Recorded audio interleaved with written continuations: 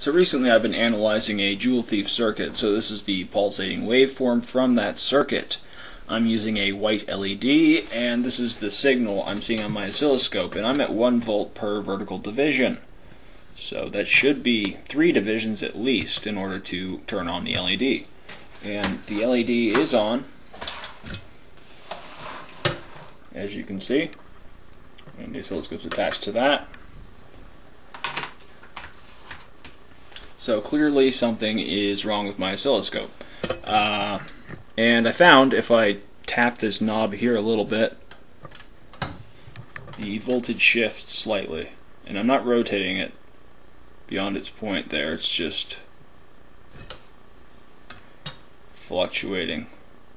So there we are, that's where the voltage should be, but eventually that's just going to fall back down to its initial state right there. So maybe the potentiometer associated with this variable calibration knob is damaged or worn out, or the sweeper's loose. So I'm going to have to open up the oscilloscope and take a look. And this is the BK Precision 20 megahertz oscilloscope, model number 2125.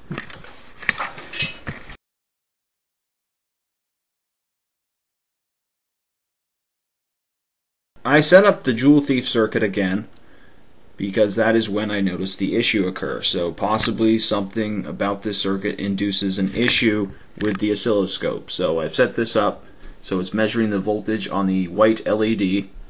So you can see the spike exceeds 4 volts there.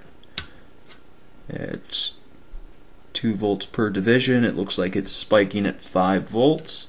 So we'll put it back to the 1 volt per division. So I'm going to let this run for a bit, and we'll see if that issue will come back. And if it doesn't, then I'm going to have to take a look at possible influences from the case.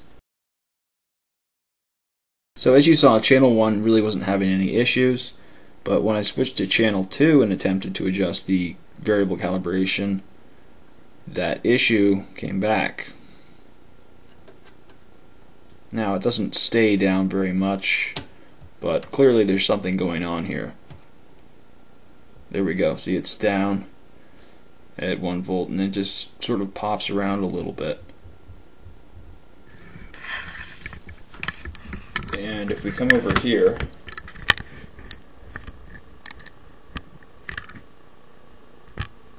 and press against the shaft,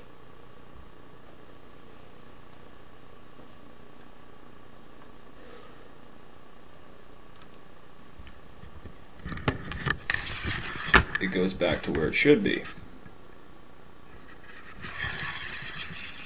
And it may be difficult to see. Don't want to get too close to this.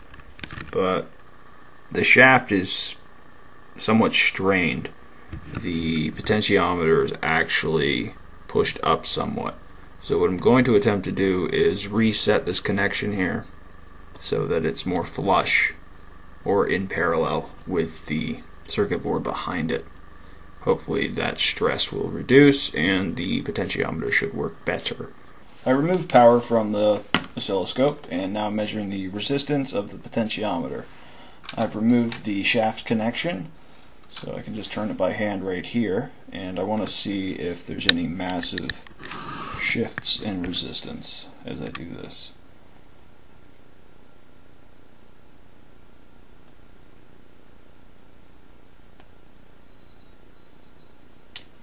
Alright, so it seems pretty stable at the center point there. There's actually a mechanical latching mechanism that holds it at the center point, and that's the lowest.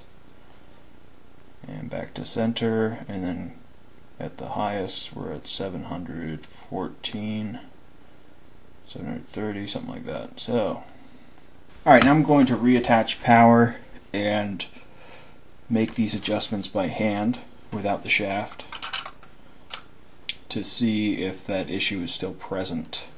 So the signal looks fine on channel 2, and if I turn the knob,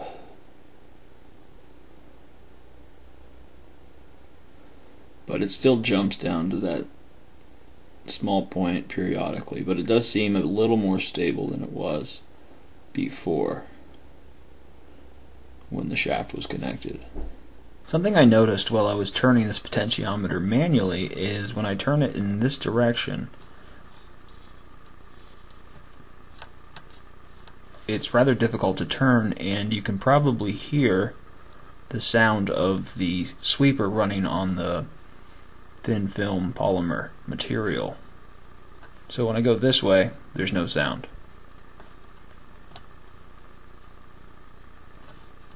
And when I go this way, there is some sound.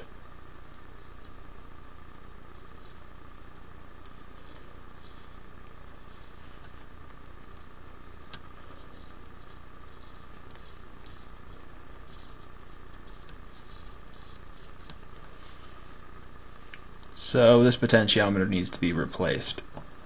And I may as well replace this one as well. So it looks like I'm going to have to order some new potentiometers that will be suitable to replace the ones that I need to replace.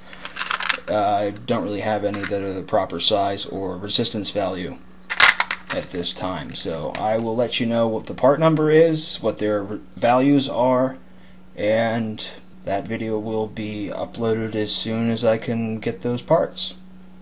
Thanks for watching.